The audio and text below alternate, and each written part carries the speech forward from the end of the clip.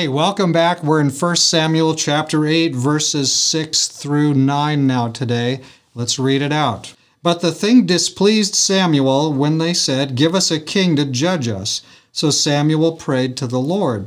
And the Lord said to Samuel, "Heed the voice of the people in all that they say to you, for they have not rejected you, but they have rejected me, that I should not reign over them, according to all the works which they have done since the day that I brought them up out of Egypt, even to this day, with which they have forsaken me and served other gods, so they are doing to you also. Now, therefore, heed their voice. However, you shall solemnly forewarn them and show them the behavior of the king who will reign over them."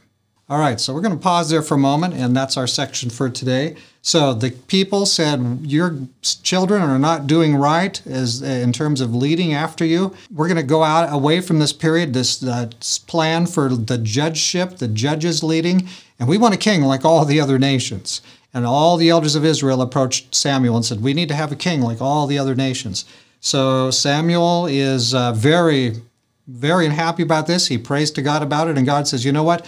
They haven't rejected you. They have rejected me from ruling over them. They have rejected me," verse 7, "that I should not reign over them." So having a king is not to have God reigning over you. It is to have a human person who is above you rather than God being immediately above you. Yes, the judge was a human person, but he ruled exactly at God's guidance. This is different. A monarchy is different than judges. And so here they have it. God now communicates to Samuel and says, "This really isn't anything new, is it? These people have lost the plan." But he says, "Okay, we're going to go ahead and do it this way," which basically means to me and you what? We can kind of already see it ahead of time, can't we? God is going to bring these people onto kind of a learning process. But he's going to have to list out to them the way it will be under a monarchy as opposed to the way it has been under the judges. And by the way, well, we probably should save that for tomorrow, but just say the judges is a lot lower cost than monarchies or republics. This is going to be like a shift to plan B.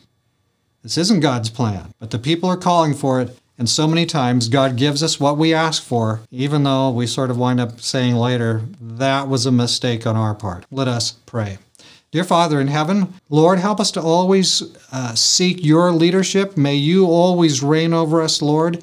It's hard sometimes with the different options we face or the seeming lack of options, but we can be distinct from the world, from the nations of the world, and you can be our king over us, Lord. Please, we pray that in these last days we will not forsake you, that we will have you reign over us.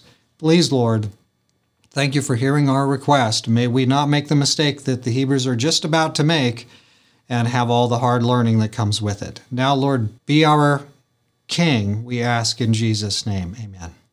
So God is ready to be our king.